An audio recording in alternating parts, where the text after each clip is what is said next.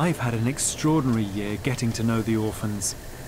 I just wish that I'd been able to say goodbye to Emily, the remarkable matriarch that allowed me into her herd.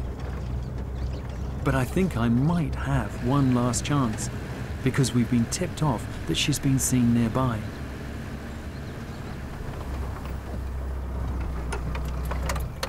I don't believe it. It's Emily. With Aitong, her great chum from the orphanage. This is the first time that I've seen them since they left the rest of the orphans and went off on their own.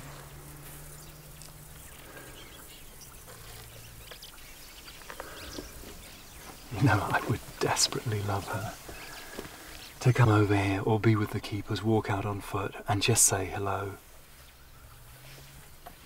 But this is good news. I mean, she is completely unconcerned about us. She's not interested in the vehicle. She's not interested in me. She's being a wild elephant, and that is the whole object of the exercise. You know, I just love the thought that this is a new beginning for Emily. She's back in the wild. She's survived that terrible trauma when she was orphaned. And she's got the beginnings of her own family. And maybe in the not too distant future, she'll have her first baby. And I tell you one thing, if she does, I'm going to be back here to see it.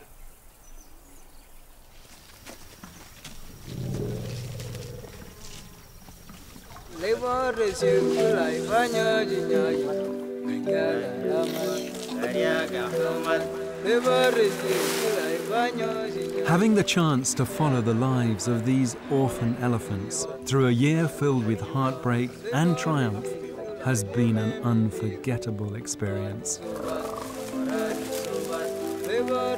But best of all is when you see, as we have, that all the hard work, the love, the dedication, it all pays off. And these lost little Ellies really can make a life for themselves among the wild herds. And that's exactly where they belong.